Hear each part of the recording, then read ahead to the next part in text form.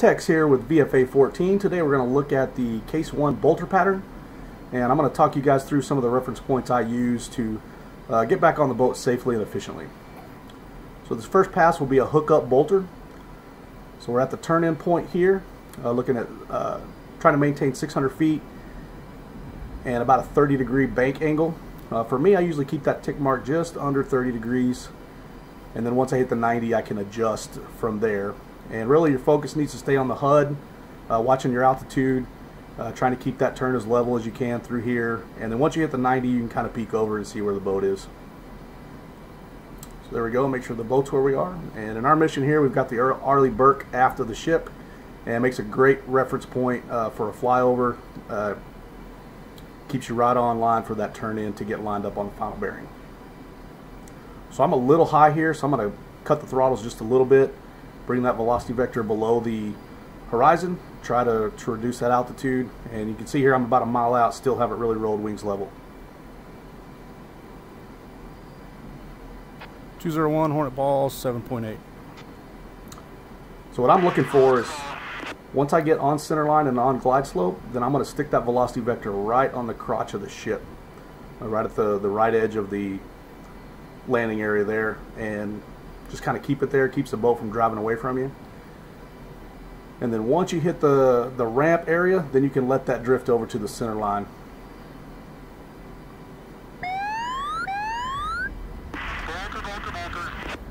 So the bolter pattern here, the first thing you want to do is make sure you've got a positive rate of climb. And then you want to make a slight right turn to put yourself back on BRC, which for us is 212 on this mission here.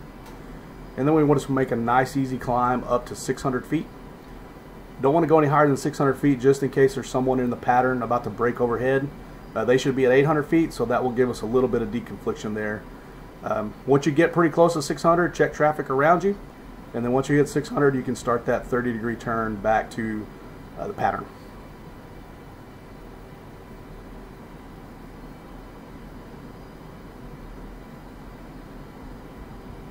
And again, you should pretty well be on speed from the approach there, and a 30-degree turn should put you back really close to that 1.2 mile of beam that we're looking for on the downwind.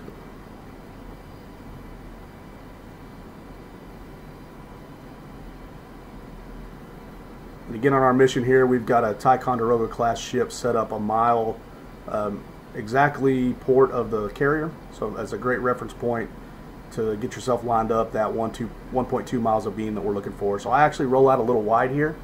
So what I do is I cut my heading down about 15 degrees inside of the reciprocal. Actually, it looks like only about 7 degrees there. And close that distance down. Once I hit 1.2 miles on the bottom corner of the HSI, then I roll back to the reciprocal, which is 032. 201 a beam. So at this point now, once I can see the round down of the ship, when I just very first start to see the back of the ship, I'm going to start that turn in. So I know a lot of guys really want to push this out and extend it, and it can really clog up the pattern. So you want to make sure you get that turn in done pretty quick.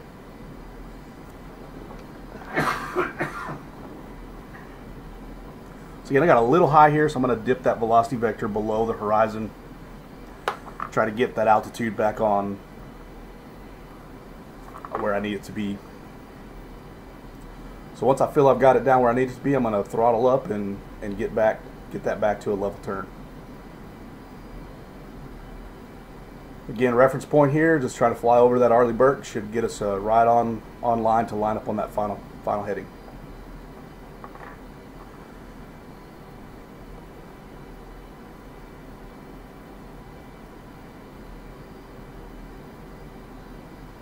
So again here, just about a mile wings level.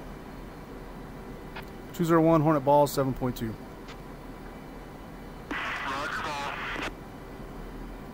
So got a little better line up here to start with, so just a tiny bit high. We're going to work that down and then put that velocity vector right on the crotch of the ship.